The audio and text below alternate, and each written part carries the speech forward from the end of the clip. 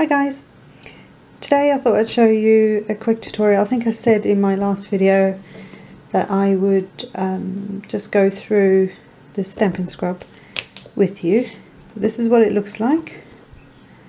When you get it, it's got these little feet on, and look, it doesn't move. So they really do cling. Clingy, clingy. Basically, if you just open it up, you have two sides to it. The first side on the left, don't know if you can see this, but there's little like raindrops, so that's your wet side. And then in this corner you've got, again, not sure how clear you can see this, there's a little sun, so this is your dry side.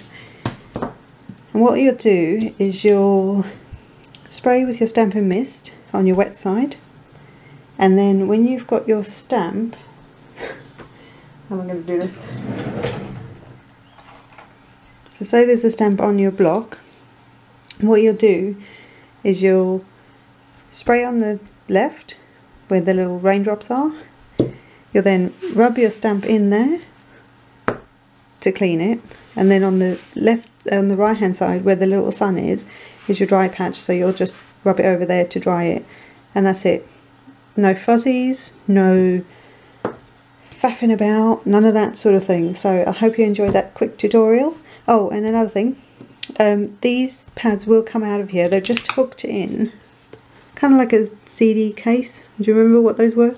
They're just kind of hooked in there. So when you find that it's not cleaning as well, you can actually take these pads out, clean them with soap and water, let them air dry, and then pop them back in.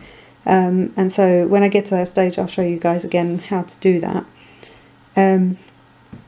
So yeah, so just a really quick video just to show you all about the Stampin' Scrub and your Stampin' Mist cleaner, which also I believe conditions the stamps, which means they'll, you know, if you look after your stamps, they'll last a lot longer. So there you go. Have a great day, guys. Bye.